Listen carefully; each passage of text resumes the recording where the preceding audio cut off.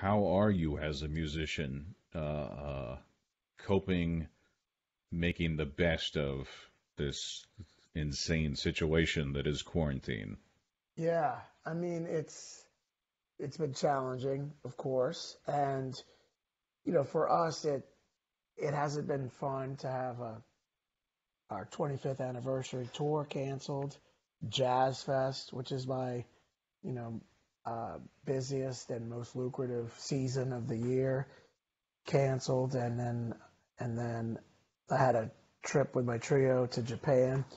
So, all of those things, of course, are the downside of all of this, but I've been trying to focus on the upside, which is I've had more time at home, but I've also had more time to work on things that I've been wanting to work on for years. So I've been throwing myself into learning more about filming myself and streaming. And so just Wednesday night, I went live for the first time with my multiple camera switching situation. So I've had multiple cameras for a while, but I haven't been able to stream.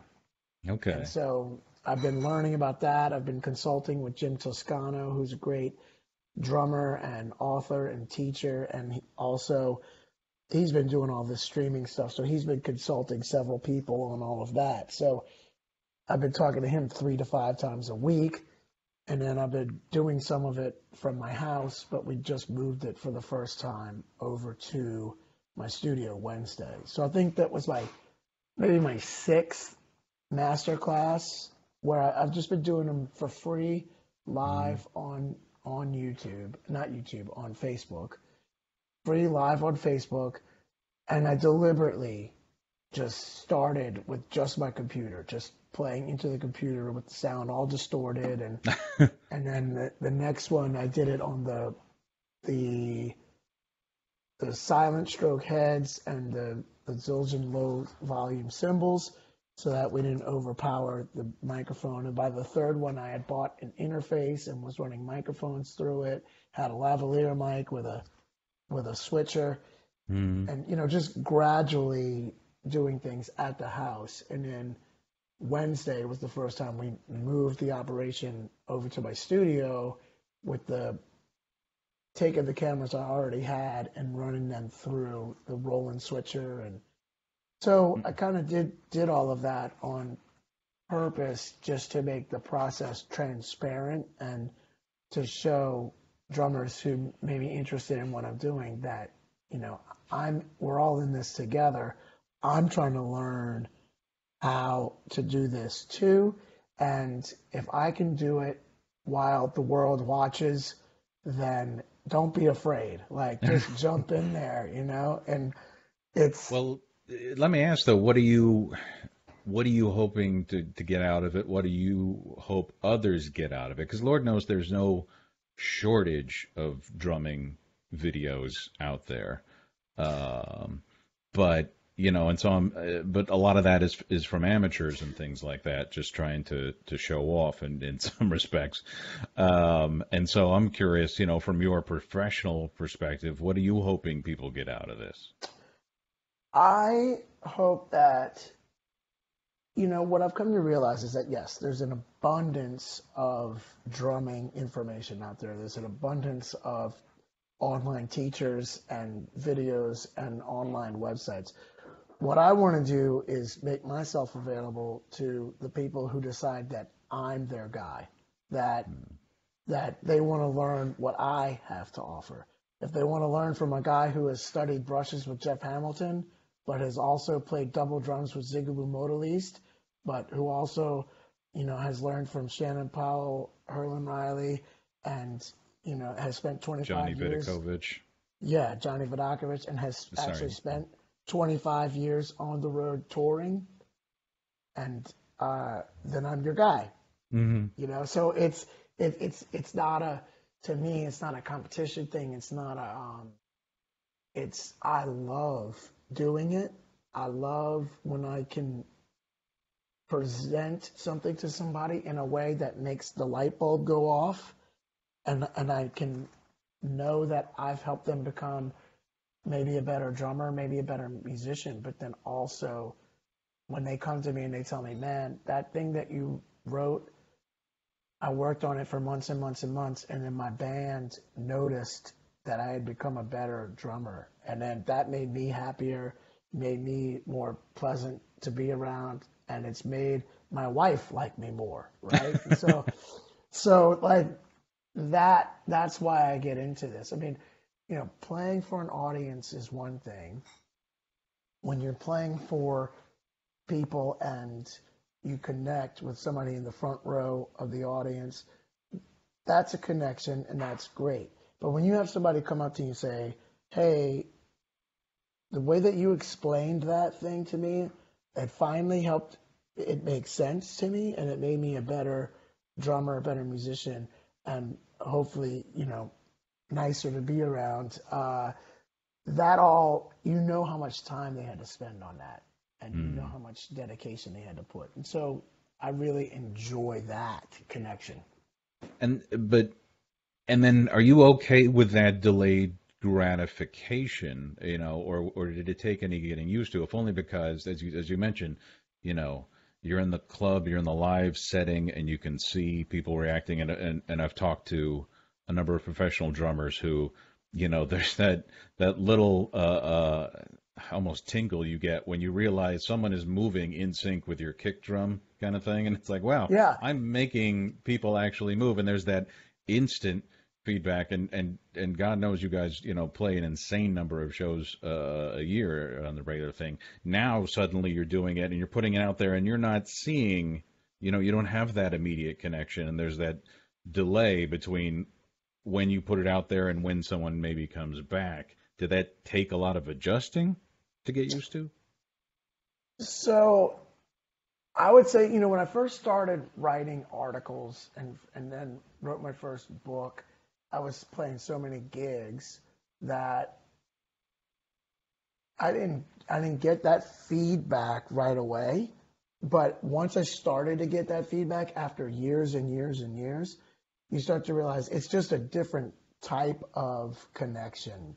Yes, the instant connection, playing gigs and having people moving in time to what you're doing, that's one thing. But even though the feedback and the reaction when people come to you about something that you demonstrated or explained or wrote, even though that's a delayed reaction, it's also on a deeper level because you know how much time they had to spend with it.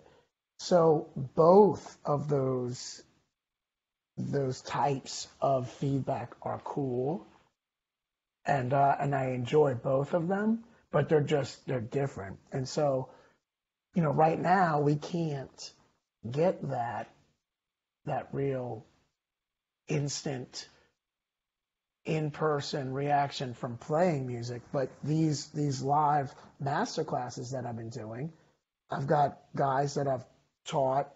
Maybe one guy I've taught a couple lessons to. One guy has come to every camp I've ever done, and another guy is in my academy. And I see them in the questions, and so I'm interacting with them there, And then when they're asking me questions in the comments, and I can look at the question and they say, man, the way you just explained that I totally get it now. So by doing these live master classes, I am getting some of that instant feedback, which is good. Mm-hmm. So I've really enjoyed that.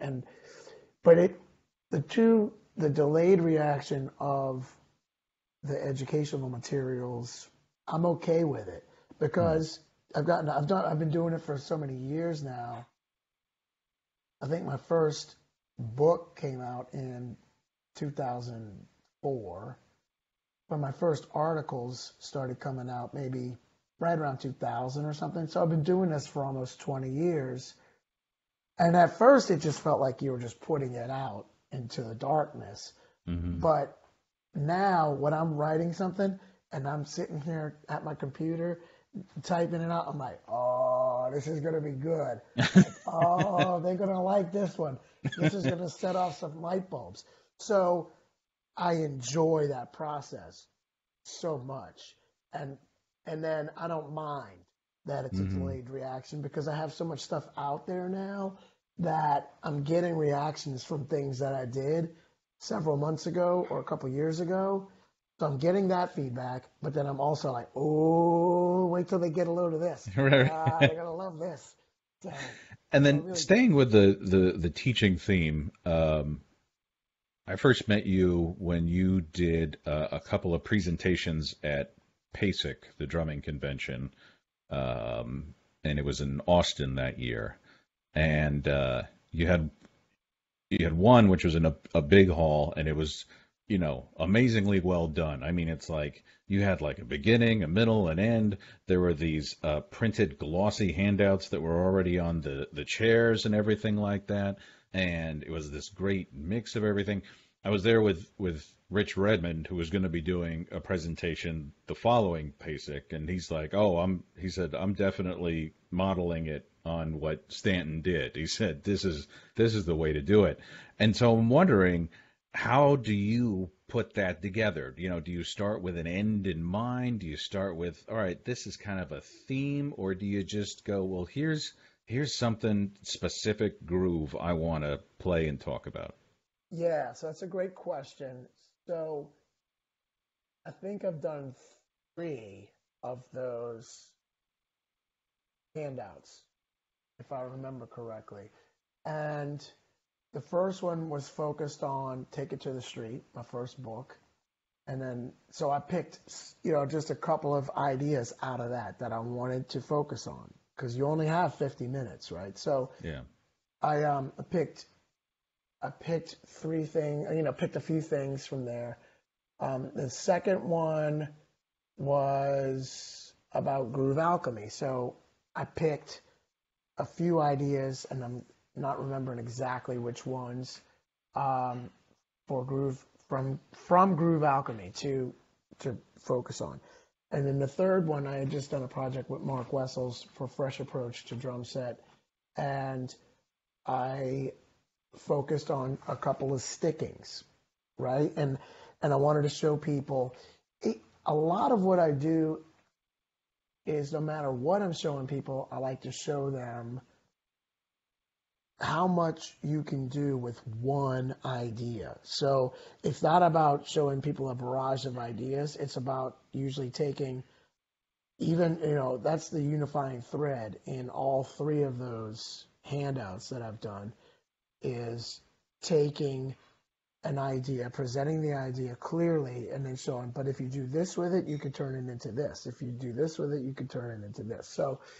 Um, so the beginning, middle, end. Thank you for saying that. I mean, I've done a lot of clinics and master classes, so those have been a lot of dry runs for me. So by the time I get to something like PASIC, you know, it I liken it sometimes to being a comedian.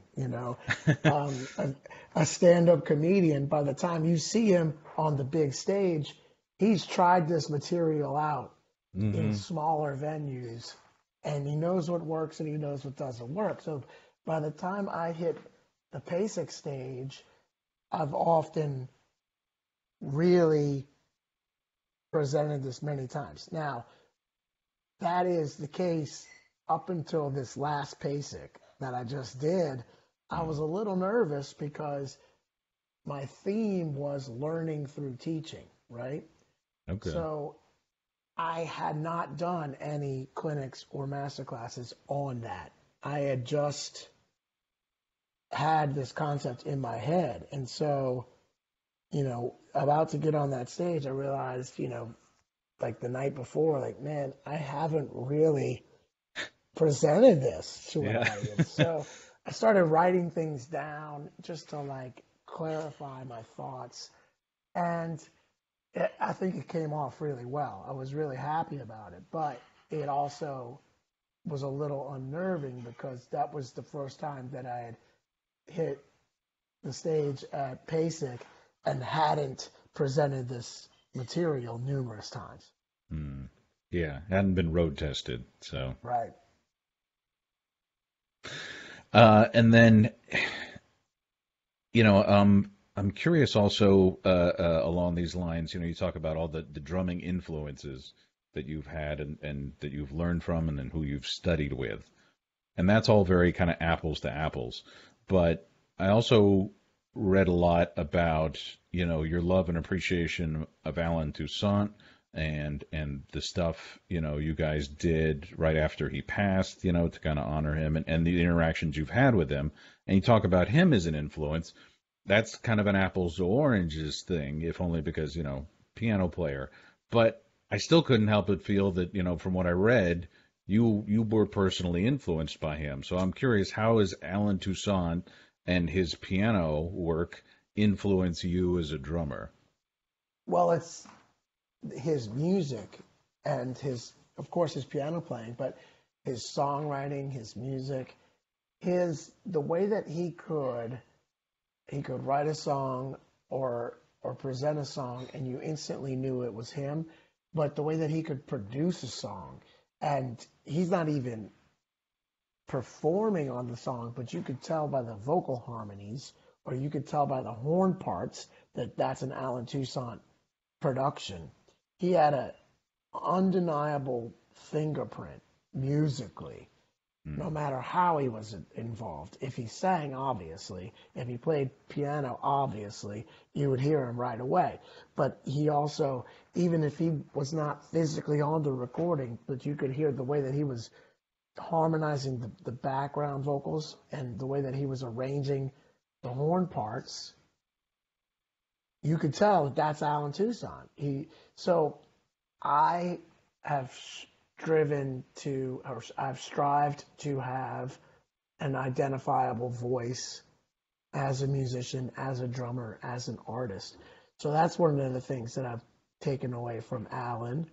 And then Hmm. also the way that he's presented himself as a gentleman and a class act over the years. And so I always want to try to present myself in that way as well.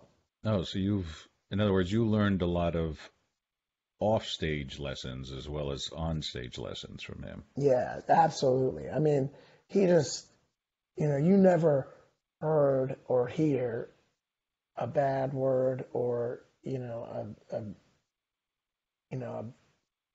a disparaging thing said about Alan Toussaint. Everybody's interaction with him was, oh man, he was such a class act. He was, so professional and so courteous and gracious and just, showed up and did the best presentation that anybody would expect. Mm. I mean, when he showed up to Jazz Fest, you can't drive into Jazz Fest, right? Right.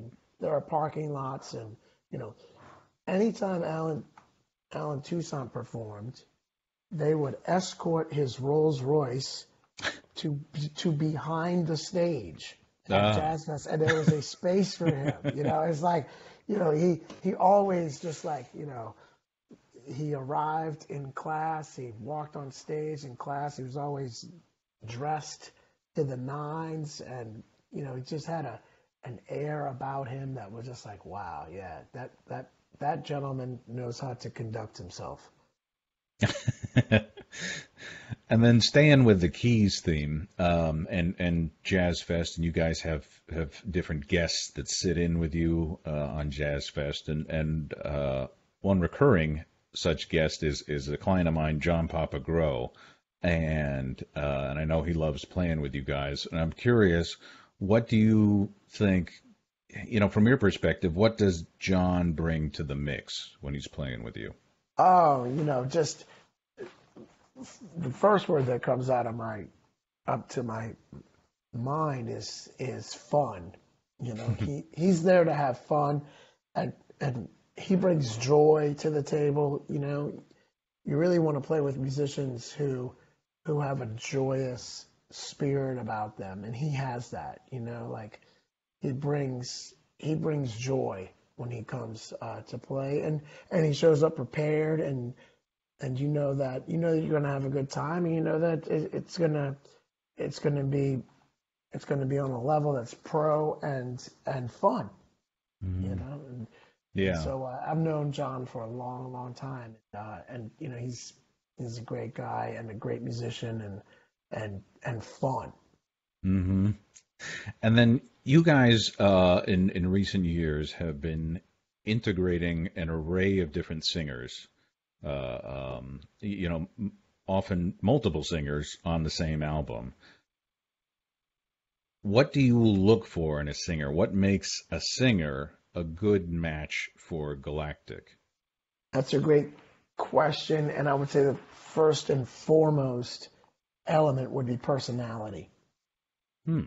And so, you know, our current singer, Jelly, Angelica Joseph, she has just personality galore, you know, and and then Erica Falls, same thing.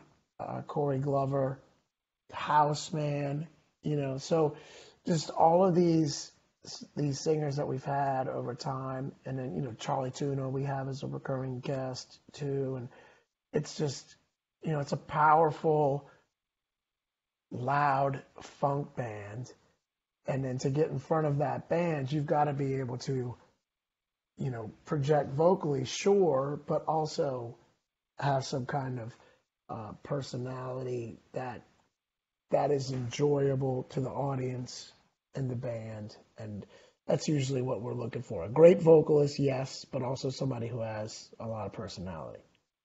All right. Because, yeah, I could see where an argument could be made that there's tons and tons of really good singers out there, but there's a small subsection of that group that have a presence on stage.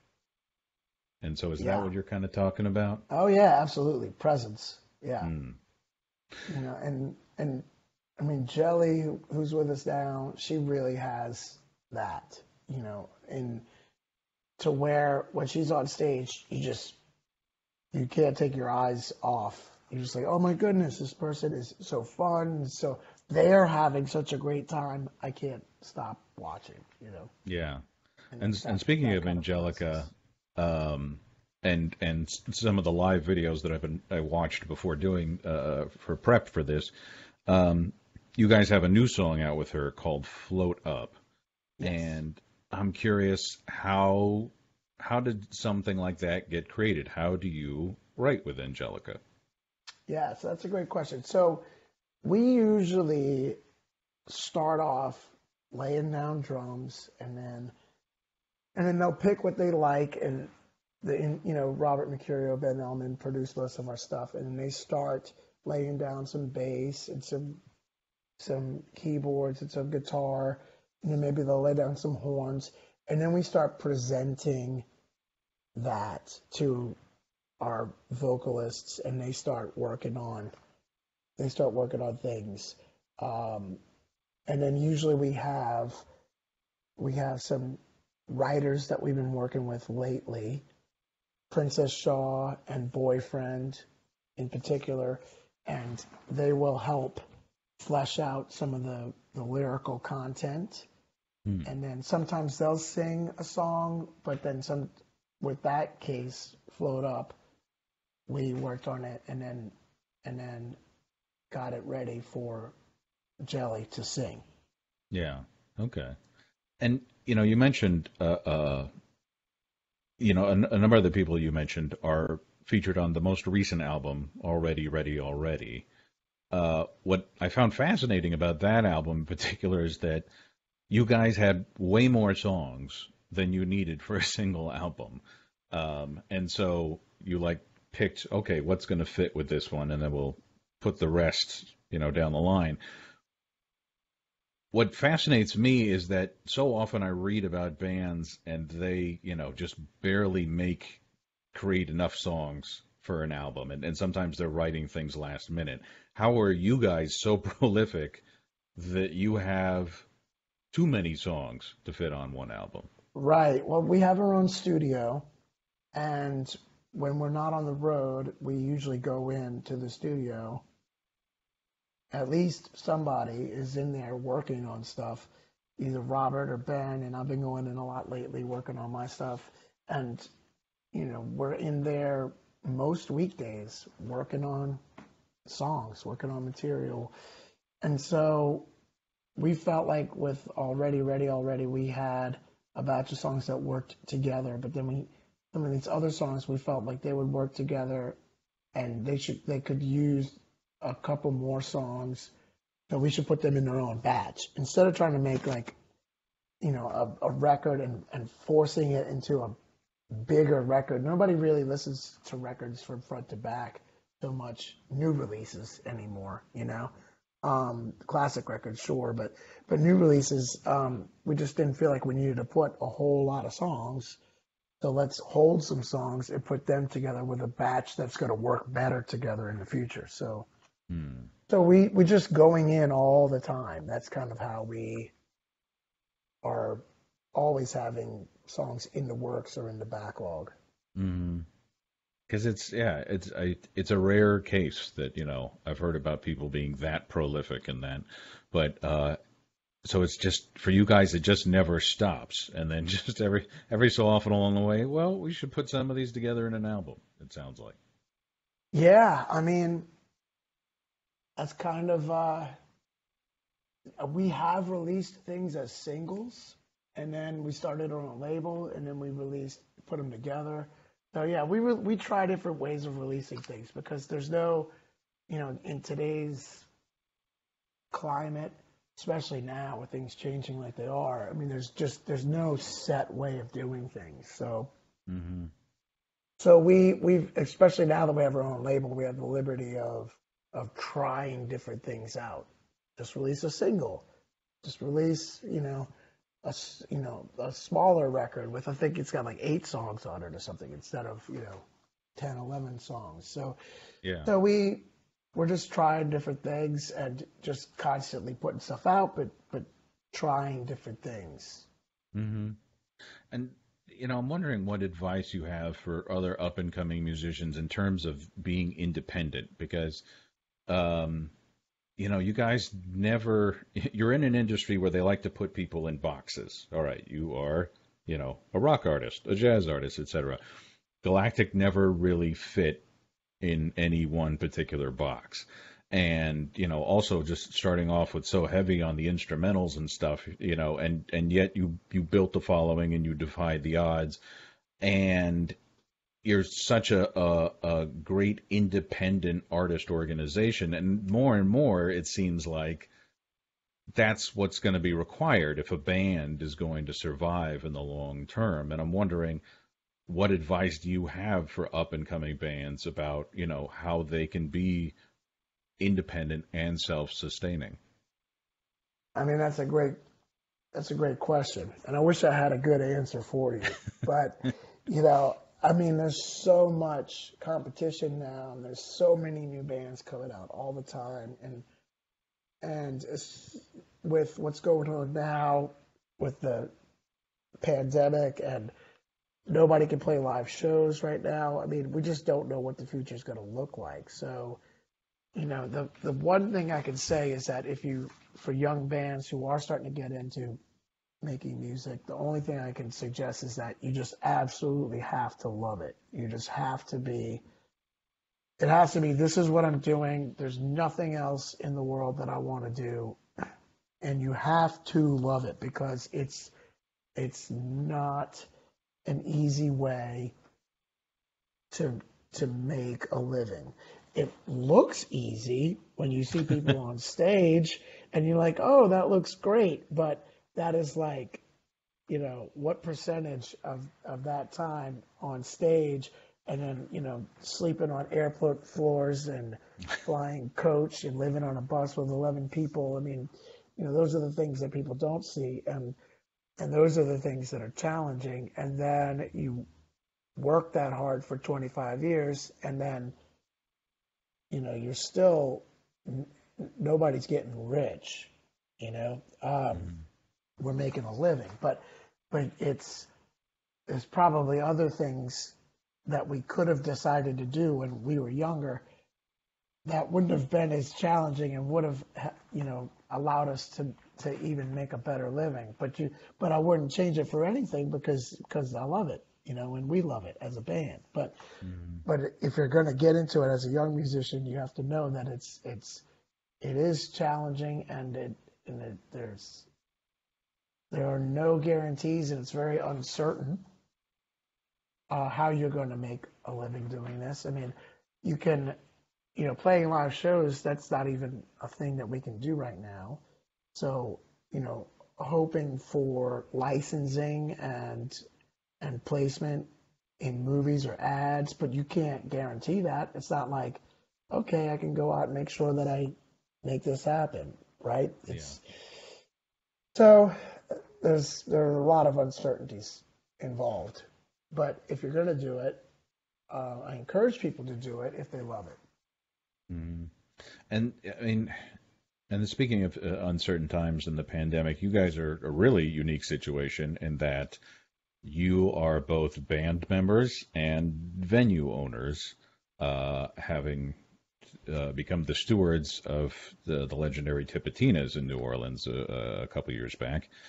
And I'm wondering, during this pandemic, how do you work to preserve both? How are you working to both preserve a band and preserve a venue?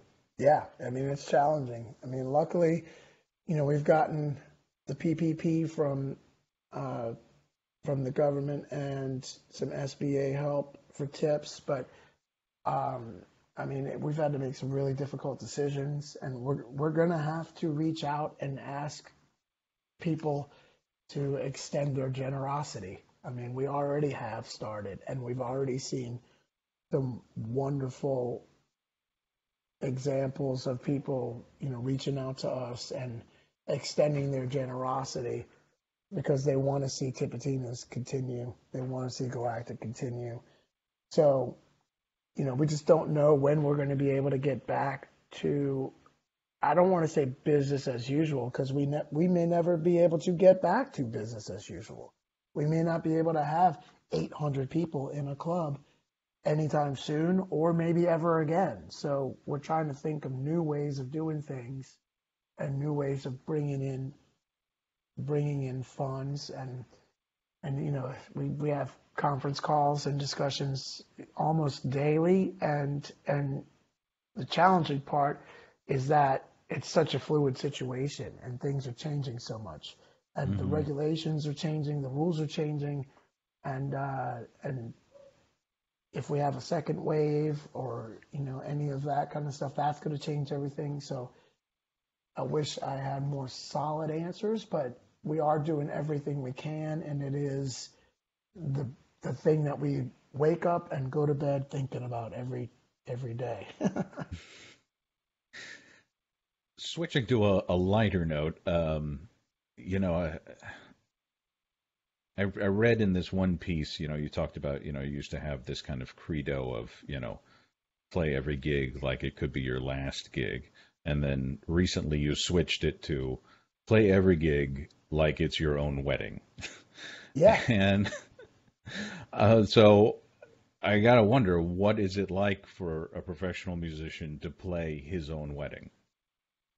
I mean, it's very joyous, and I guess I'm trying to say that in a whimsical way to express to people who don't play gigs or haven't experienced that what it's like. But it's to play with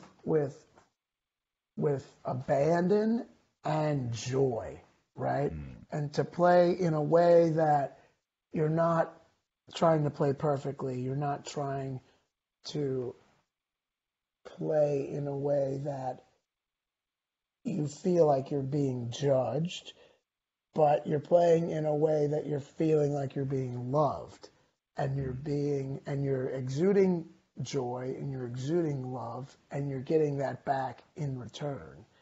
And when you're playing your own wedding, you're surrounded by people who love you, and you're surrounded by your closest people, your favorite people, people that you hand selected as the most important people in your life.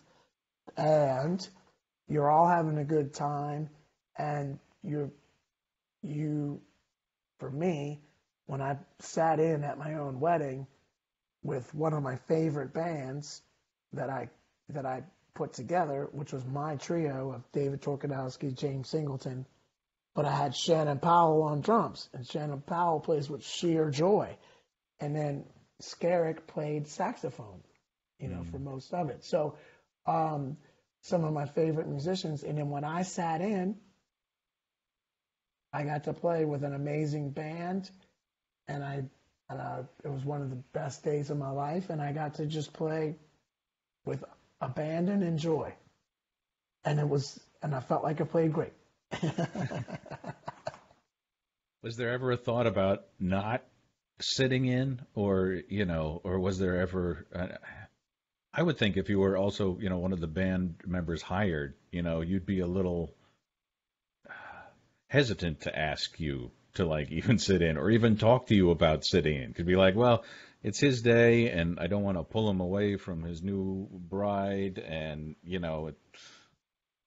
Yeah, I mean, I talked about it with my wife, and we said, well, we'll play it by ear. If we feel like it, cool, and if I don't feel like it, then no. But everybody was having such a blast, and it was so much fun, and the music was so killing. I was just like, oh, can I sit down and play for a minute? And she's like, of course. So yeah, so it was kicks. Yeah, I had a blast. Cool. All right, well, that covers everything I wanted to talk about. Is there anything we didn't hit upon that you want to discuss? Oh, just, I mean, for anybody who's interested in what I'm doing drumming wise, if you're a drummer or even if you're interested or if you know a drummer, I'm going to continue doing these Wednesday night masterclasses on Facebook at 7 o'clock Central. And then I'm presenting material that is on my Drum Academy. So if anybody's interested in Stanton Moore Drum Academy, StantonMooreDrumAcademy.com. I put up all of the things that I present as part of what I am as a drummer. A lot of that is up there, and then I'm also doing these master classes on Wednesdays. So, I love sharing that knowledge. I mean, I've been touring with Galactic for 25 years, but I've probably been touring for, total close to 30 years, and I love sharing that knowledge with people.